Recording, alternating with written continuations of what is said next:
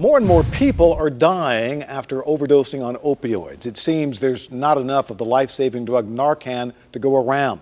Tonight, there's a brand new drug that's about to be distributed for the first time in Nashville. News 4's Carly Gordon shows us what it is and how it works.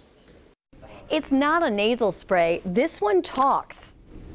This trainer contains no needle or drug. And experts say the more people who know how to use it, the better.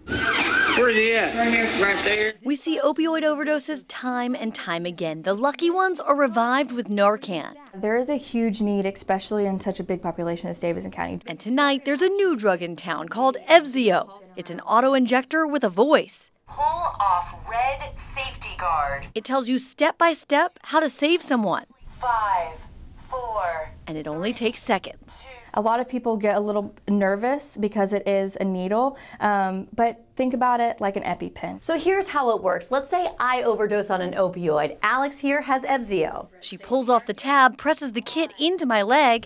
Injection complete. And then you're done. And the person is essentially brought back to life. Yes. Soon, 200 doses will be distributed in Hamilton and Davidson counties. We're hoping that this turns into something more and we can continue to get more of these mini grants. Experts hope having more options Well, this is going to be his third to fourth time of OD. will mean saving more lives. If we only have one option being, Narcan, there's only so much Narcan that they can get out as fast as they can. The group Count It, Lock It, Drop It is also distributing these drug lock boxes. 15,000 of them are going out to people in all of Tennessee's 95 counties. The idea is to keep prescription medications out of the hands of those who might be tempted to abuse them. Carly Gordon, News 4.